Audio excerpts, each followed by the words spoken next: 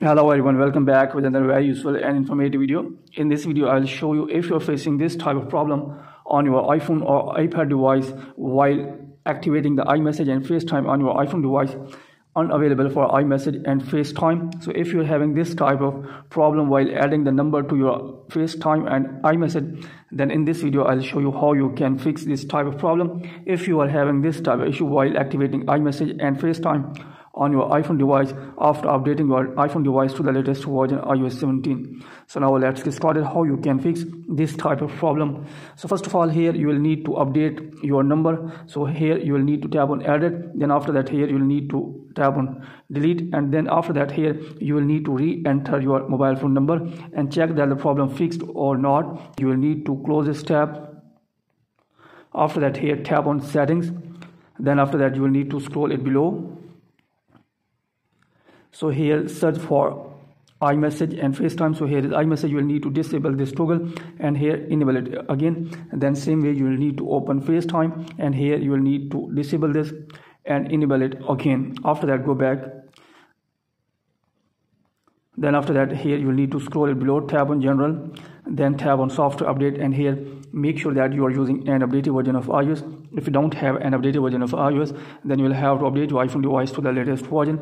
Then after updating your device to the latest version, scroll it below, tap on date and time, and here make sure that your iPhone date and time is correct and the set automatically is turned on from here, and the time zone is also selected correctly from here.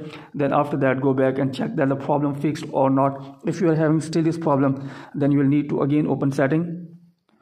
So here scroll it below, then here search for iMessage. So here is iMessage, tap on this. Then from here you will need to tap on send and receive, and here if you are using mobile phone number, then here you will need to enter your Apple ID and try with your Apple ID.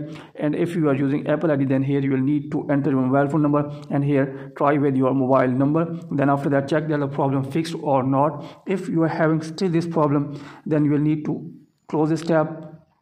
Then after that here open any browser, and here you will need to check the Apple system status, that Apple services are working properly. And if here is any problem, then you will need to wait for a few minutes and then try again later. If you are having still this problem, then you will need to open setting, then here scroll it below, tap on screen time, then here scroll it below, tap on content and privacy restrictions, then here turn on this toggle. So after that here make sure that all the toggles should be allowed from here, no one toggle should be turned off from here. Then after that here you will need to go back and check that the problem fixed or not. If you are having still this problem, then after that you will need to again open setting, then tap on general, then here scroll it below, tap on background and app refresh, and here make sure that background app refresh is turned on from here. Then after that go back, then here you need to tap on VPN and device management, and here make sure that you are not connected with any VPN. If you are connected with VPN, then you will need to disconnect with VPN and then try again later.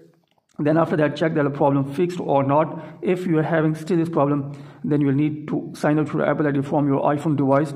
Then after signing out your Apple ID from iPhone device, you will need to restart your iPhone device by tapping on the volume up button, then volume down, then press the power button until the Apple logo appears. Then after restarting your iPhone device, you will need to sign in your Apple ID again. Then after that again open setting, then tap on general, then here scroll it below, tap on transfer or reset iPhone, then tap on reset. Then here you will need to tap on reset network settings.